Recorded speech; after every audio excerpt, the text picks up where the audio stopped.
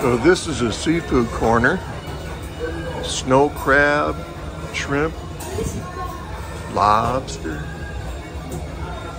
lamon, French fries in the background, red snapper, whatever that is, more shrimp.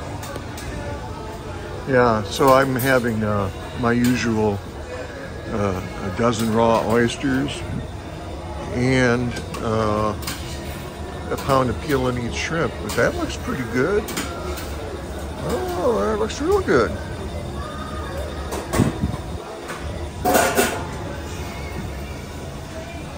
Time for dinner.